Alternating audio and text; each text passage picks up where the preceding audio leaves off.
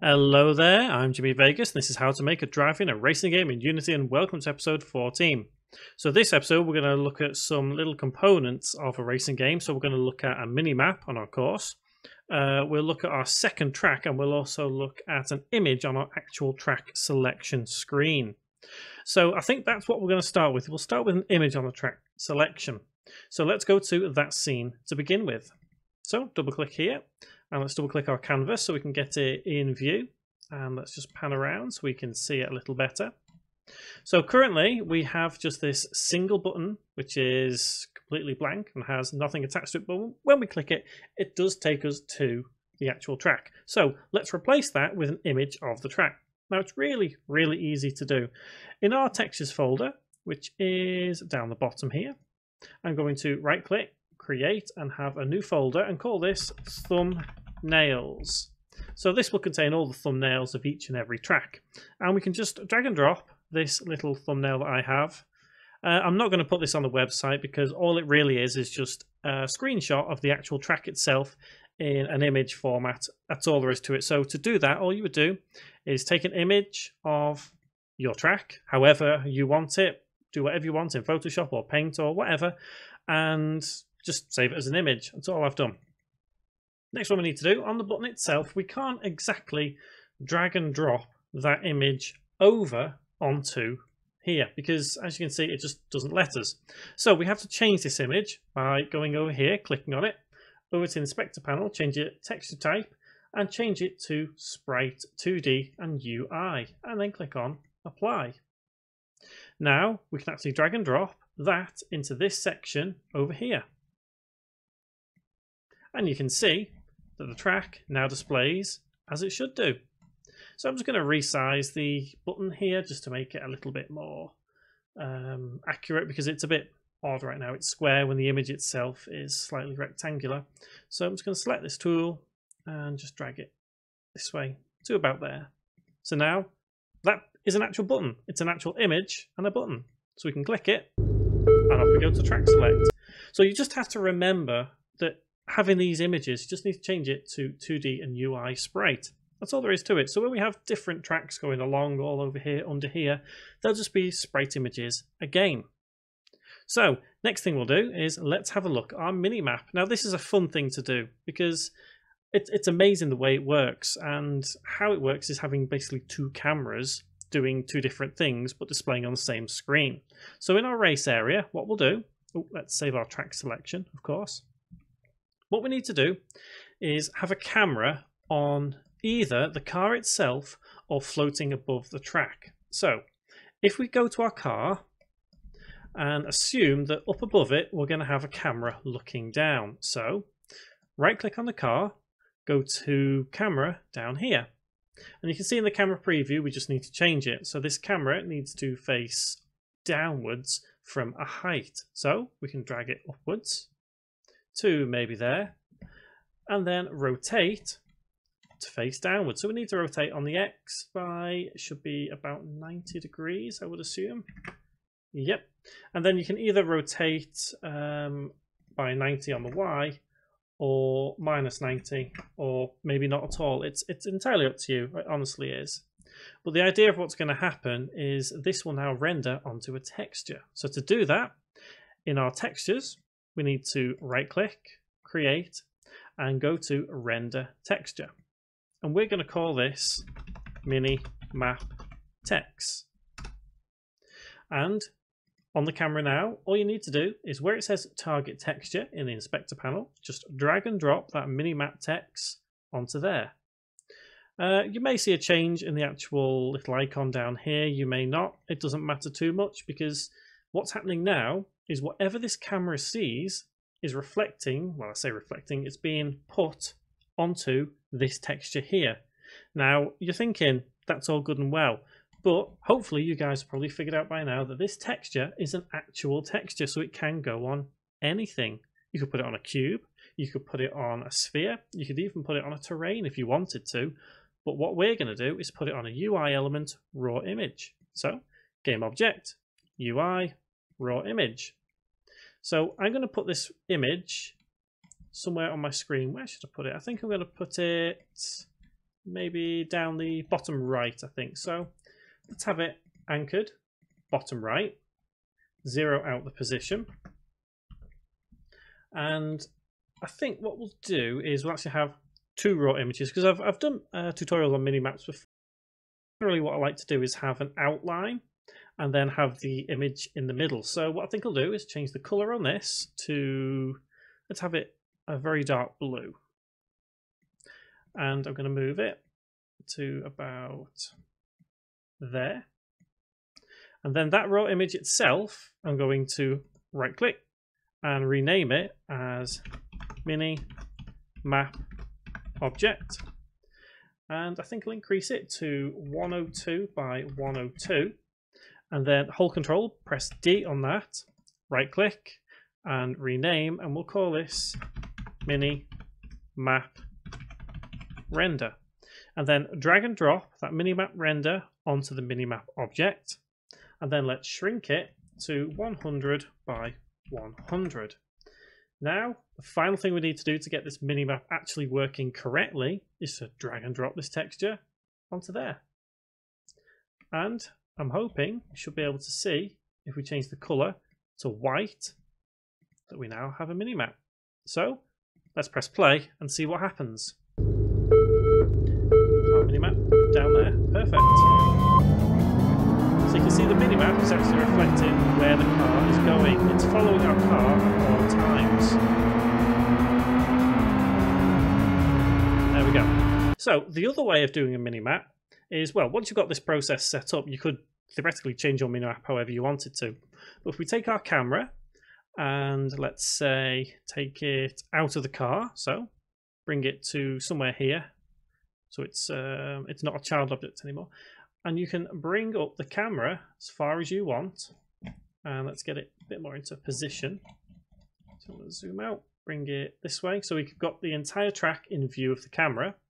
Press play, and it works the same way. But we can't really see it too well at the moment because it's kind of small. But the idea is you can see how this camera is working as a minimap. So we talk about that process of rendering onto a texture to get it working properly. So I'm going to undo all that and have my camera back on my car, and I think what I'll actually do is increase the size of this to 204 by 204. Just make that minimap a bit bigger. But we need to actually do everything else to make it look decent.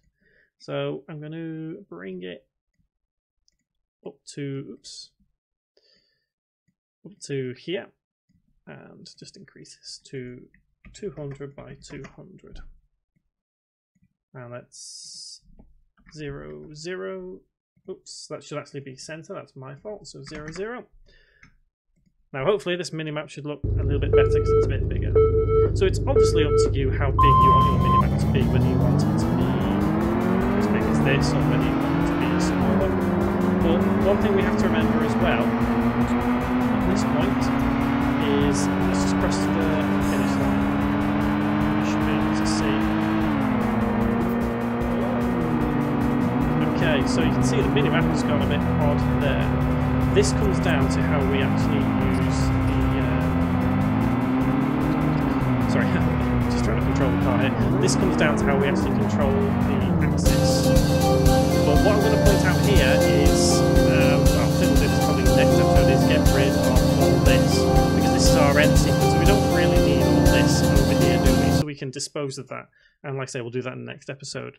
Because what I want to do at this point is begin our second track. So I'm going to save that track there, and then take race area 001, hold control, press D. We've literally duplicated that scene now. And if we go into race area 001, it's the same as number 2. So we could actually take number 2 now and make it a completely different track. So let's give that a quick go. So you can obviously take as much time as you need to with this, because there's no real need for you to kind of follow what I do here. It's all down to you how you want your tracks to be. So theoretically, to create another track, what you would have to do is actually get rid of this terrain. You can't modify this terrain, because if you do, it will affect your original track area. Now you can keep pretty much everything else, but terrain, let's click on it and press delete. So pretty much everything has gone now, but we can go to game object and go to 3D object and terrain, and it'll reappear. So I'm going to take this opportunity to move the terrain this way a little more, and let's focus in on our car and start creating a bit more of a track.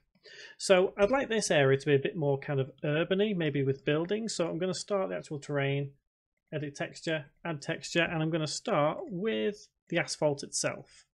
I'm not going to do too much with this track at the moment, but what I am going to do is change it to a nighttime theme, because that's what I want to aim for. So let's go to window, let's go to lighting and settings, and let's change the skybox material to something darker. We'll try sky 01. Let's change the intensity multiplier to 0, and that should pretty much do it. So while we're at it at this point, what I think we'll do is on the track barriers, we will disable that entire object, because we're going to create new ones as we go along anyway. But seeing as this is now a dark area, let's have a quick look at creating some headlights. So what I think I'll do is I'm going to move the terrain down just a fraction. So I'm going to have maybe minus 0.1, and let's go on our car, right click, and let's go to light, and let's go with spotlight.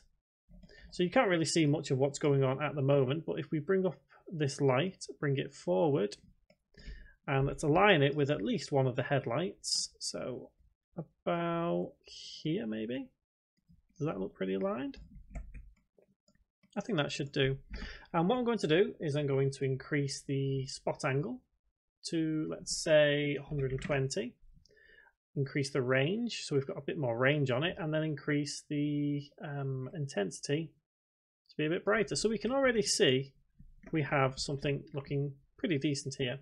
What I think I'll do is rotate it upwards to about there. And then I'm going to hold control, press D to bring it over here. And now let's press play. So we can see our spotlights are taking effect. Now, getting these working just right can be sometimes a little bit of a chore, because there's a lot to actually learn when it comes to lighting. There's a lot to do about how it looks. So we'll more than likely work on it at a later date, but this is the general idea of how your lighting is going to work. And the same applies. You can copy and paste them to your AI car. So we've got our second track kind of starting to work here. So I'm going to save it. I'm going to go to build settings, and I'm going to add open scenes. And this is number 3. So hopefully you guys should know what to do now in your main track selection. So if we go there, track select, go to our canvas, let's double click on Jimmy circuit, hold control, press D to duplicate, and let's move it over here. And what I'm going to do is change the source image back to background, because I don't have an image for that nighttime view yet, because the track is kind of incomplete, but we'll do it later on. I'm going to rename it to night circuit and rename the button to night circuit. And I've already gone ahead at this point and written the little bit of code that we need, but hopefully you guys should be able to kind of work it in somehow, because it's really easy, because we've already kind of written it with track 1, and it's just a case of having track 01 copy this area onto track 2 and change it to load scene 3. So then on our button object we still have that script, and on night circuit we need to change the button option to track 2 and save. So now when we press play, we can select the night circuit. And the same also applies for selecting the first one. And you'll see it still takes us to that first one. So guys, next episode what we're going to look at is we're going to look at some more mechanics, car selection, and we're going to look at mostly that second track to get things, you know, more like a track. So guys, until that next episode, thank you very much for watching.